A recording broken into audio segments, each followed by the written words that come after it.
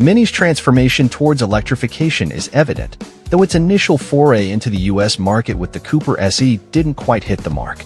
Despite being one of the more affordable EV options upon its debut, its limited battery capacity and sub-150-mile range didn't quite align with American preferences at the time, rendering it somewhat niche.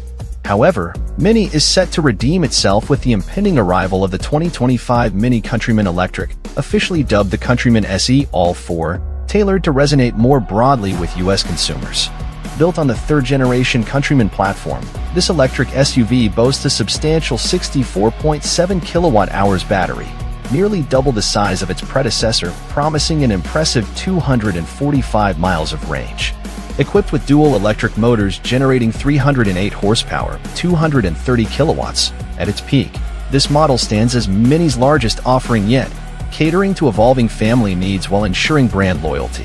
Having had the opportunity to test drive both the Countryman SE All-4 and the gas-powered Countryman John Cooper Works in Portugal, Carbuzz concludes that the electric variant reigns supreme.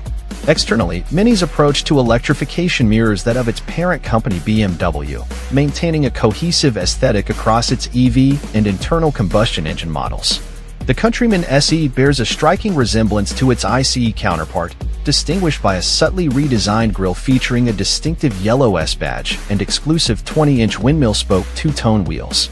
Our test vehicle, finished in slate blue with vibrant silver accents, exuded a tasteful charm, with the gold-tinged elements adding visual appeal without being overly ostentatious. In typical Mini fashion, a variety of color options will be available for owners to customize their builds, adding a unique touch. Enhancing this customization further, the headlights and taillights offer 3 modes: Classic, Favored, and JCW, allowing for alterations to the lighting signature. Interior, stylishly sustainable. Mini describes the Countryman's interior as sustainable chic, and this isn't just empty marketing talk. The cabin boasts distinctive design elements, innovative material choices, and clever storage solutions, creating a truly unique atmosphere. In our top trim test model, Vesson vintage brown synthetic leather upholstery gives a luxurious feel, complemented by heated front seats and a basic massage function for the driver. Adding a vibrant touch to the cabin, the dash is adorned with a multicolored mixed textile cloth in a striking blue and brown combination, designed to resist water and stains despite its cloth construction. On the tech front, a new 9.4-inch circular display mimics the classic Mini central speedometer digitally. This versatile screen offers 8 different themes, displaying not only speed but also various infotainment features. However, we did observe some input lag with the system, which hopefully Mini can address before customers take delivery, given the system's promising capabilities. Additionally, a convenient pop-up head-up display places essential information, like speed, directly in the driver's line of sight, minimizing distractions. Practicality. Spacious for families. As previously mentioned, the latest Countryman is the largest vehicle ever produced by Mini, boasting over 5 inches of additional length compared to its predecessor. This increased size translates to a more generous rear seating area capable of comfortably accommodating 2 adults. Cargo space is equally impressive, with the Countryman SE offering 25 cubic feet of storage behind the seats, expandable to 57 cubic feet when the seats are folded down. A notable increase of 10 cubic feet compared to the outgoing model. Apart from the expanded cargo space, the new Countryman offers more storage options for small items within the cabin. The center console features multiple storage trays, a wireless charger, and a unique mini box designed to discreetly stow away miscellaneous items. Powertrain. Potent performance. While Europe will have access to a base model Countryman E equipped with a single electric motor on the front axle, the US market will exclusively receive the dual-motor SE variant. Combined, these 2 electric motors generate an impressive 308 horsepower and 364 lb-ft of torque, surpassing even the JCW in terms of torque output. Despite the Countryman Electric's heavier build compared to its internal combustion engine counterpart, its 0 to 62 miles per hour time of 5.6 seconds is only 0.2 of a second slower than the JCW. However, due to the SE's substantial torque and immediate power delivery, it often feels quicker in typical driving conditions. Equipped with a 64.7 kilowatt-hour battery, the Countryman offers a targeted range of 245 miles, which though not groundbreaking, is certainly practical. Mini's decision to opt for a smaller battery size means that excessively fast charging isn't necessary, with the charging rate peaking at 130 kilowatts. Consequently, a 10 to 80% charge can be achieved in under 30 minutes. Driving experience, tailored for electrification. Mini's goal has always been to create one of the most agile and spirited crossovers on the market, and the transition to electrification has only amplified these attributes. With 308 horsepower under the hood, the Countryman SE accelerates briskly from a standstill, accompanied by unique propulsion sounds emitted through the speakers that vary with different drive modes.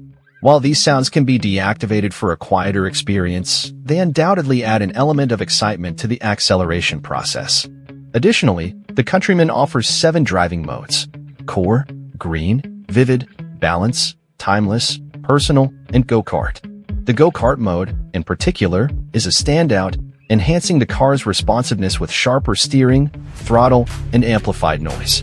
It's noteworthy how the entire driving experience, including lighting, screen displays, and sound, dynamically adjusts based on the selected drive mode, enhancing the overall driving engagement.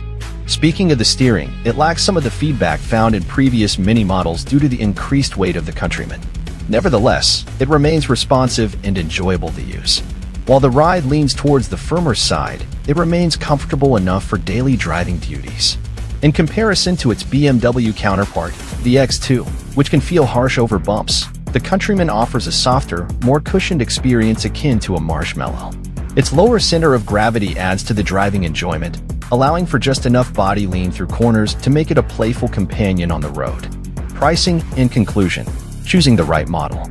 While it might not boast the fastest figures on paper, the Countryman SE All-4 is competitively priced, starting at $45,200 with additional cost for options, excluding the $995 destination fee. The Countryman Electric's pricing remains below that of the Countryman JCW, which begins at $46,900. Despite the JCW's sportier intentions, we find the SE's instant acceleration and practicality more appealing.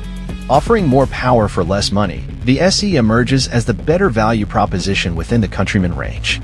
Perhaps many should consider introducing an electric JCW variant in the US market, blending performance with electrification.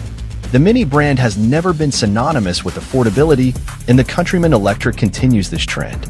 While there are cheaper mainstream EV options available, the Mini distinguishes itself with its distinctive styling, generous standard features, and enthusiastic performance. If you're a fan of the Mini brand and ready to embrace electric mobility, the new Countryman is sure to impress. Alternatively, if you're seeking an EV that stands out from the crowd of ubiquitous Teslas, the Mini warrants serious consideration.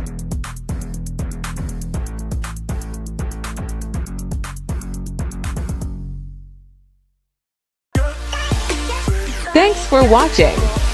Please like, share and subscribe if you like videos like this. Thank you.